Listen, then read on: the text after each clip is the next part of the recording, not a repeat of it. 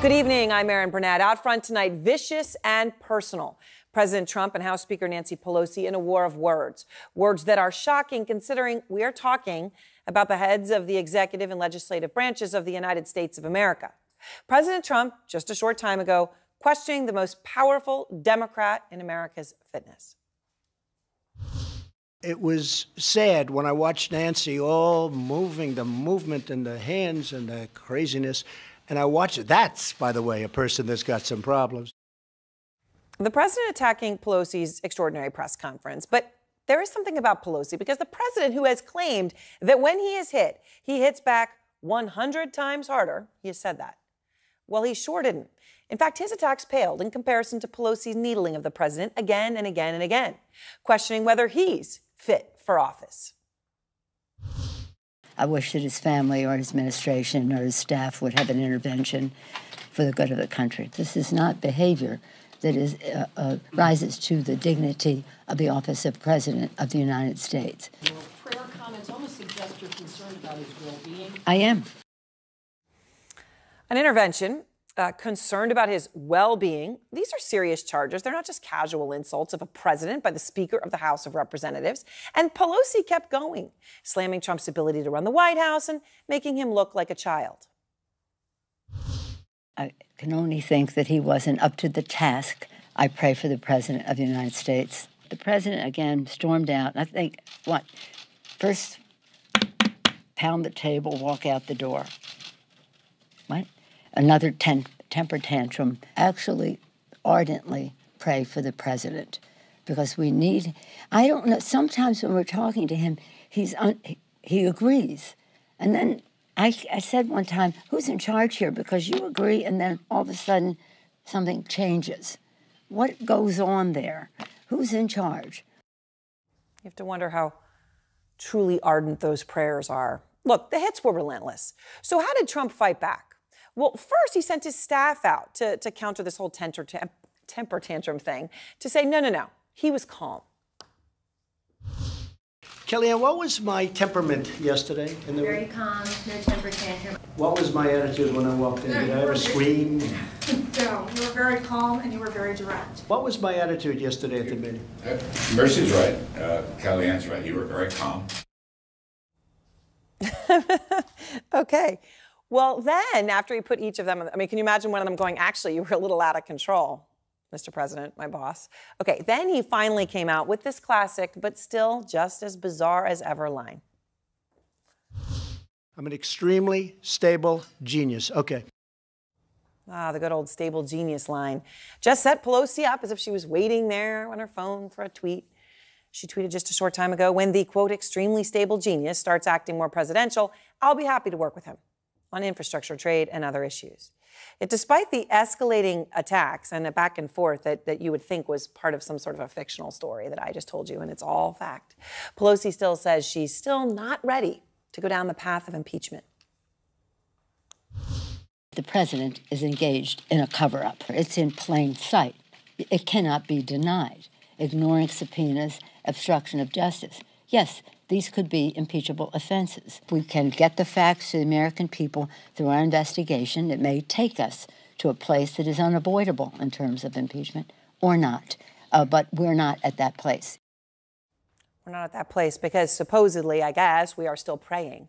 Abby Phillip is out front live outside the White House. Abby, the president clearly was flustered by Speaker Pelosi today.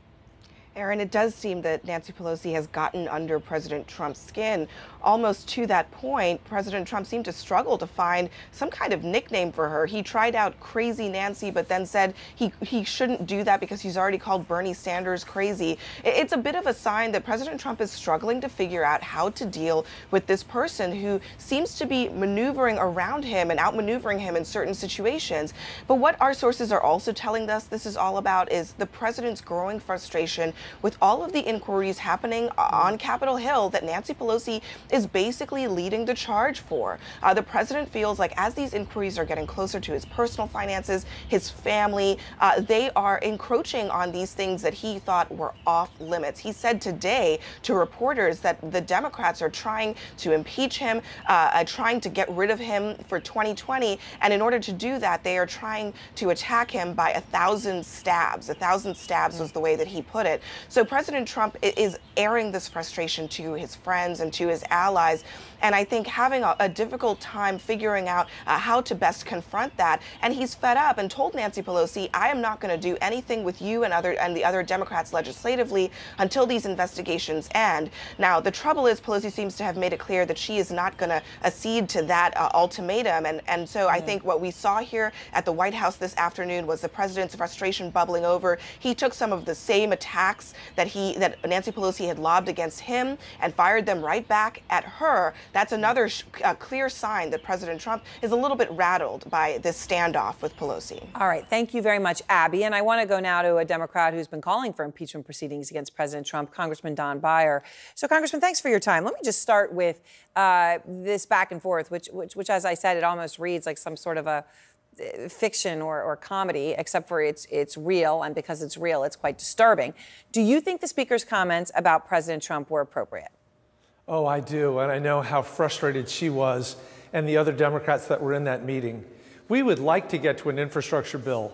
And they had the meeting just a few weeks ago where they theoretically had an agreement for $2 trillion. And we would like to get to agreement on the USMCA, the new NAFTA Part 2. So when the people like Nancy Pelosi and Richie Neal and Steny Hoyer goes in, and the first thing he does is wrap his hands on the table and walk out, it's incredibly frustrating when you're trying to govern and legislate. So, the president obviously retaliated to her words, right? I mean, she used the word cover up multiple times today, right? Temper tantrum, ardently praying for him. I mean, it was something. And he retaliated. Here he is, Congressman. She's a mess. Look, let's face it. She doesn't understand it. And they sort of feel she's disintegrating before the rush. Crazy Nancy. I tell you what, I've been watching her, and I have been watching her for a long period of time. She's not the same person. She's lost it. So she's calling for an intervention because ostensibly he's losing his mind. He's saying she's losing her mind in an incredibly derogatory manner. Is what he said okay because of what she said? Is this all now okay, just at the same level? No, it's not okay. First of all, it's laughable to think that Nancy Pelosi is falling apart. I think she is absolutely at the height of her skills. I've never seen her more focused, more concentrated. She has a difficult battle right now because on the one hand, Democrats control the House. We have a huge agenda, some of which we've already passed. A lot of things that we want to do to move this nation forward. Prescription drug prices, the cost of health care, infrastructure, cleaning up corruption.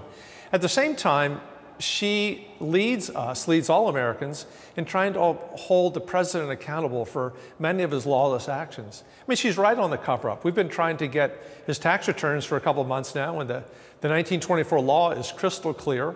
We had a memo just a week ago saying the Mnuchin's not going to turn over the tax returns. Yep. We've been trying to follow up on Mueller's 10 instances of obstruction of justice, which he didn't indict on because he said he believed that you can't indict a sitting president, and he left it to us. Right, and of course, he didn't directly leave it up to anyone, which is a separate issue about Mueller and whether there was a mistake made there about the lack of clarity. But yes, that is why we're in this position. But let me ask you, because the Speaker said today the president needs an intervention. She talks about a cover-up. And of course, you all could intervene, right, with impeachment, which you support. Is she talking out of both sides of her mouth? She's trying to make people like you calm down, hold on, trust me, even as she's not doing what you think she should be doing? No, I don't agree that she's not doing. I think the four leading chairmen, Judiciary and Intelligence, et cetera, are doing everything they can within the law to get the right people to testify, the right documents. So what Speaker Pelosi has done is said, we're going to take this step by step by step. I've joined a group of maybe 24 Democrats saying, beginning the inquiry of impeachment is probably the next right step. But we obviously will call for it, but it's up to her to decide when we move forward. So you respect when she won't do it because, she's not doing it. I know you're saying she's not doing that. And she did give a reason today. Let me just play it for you.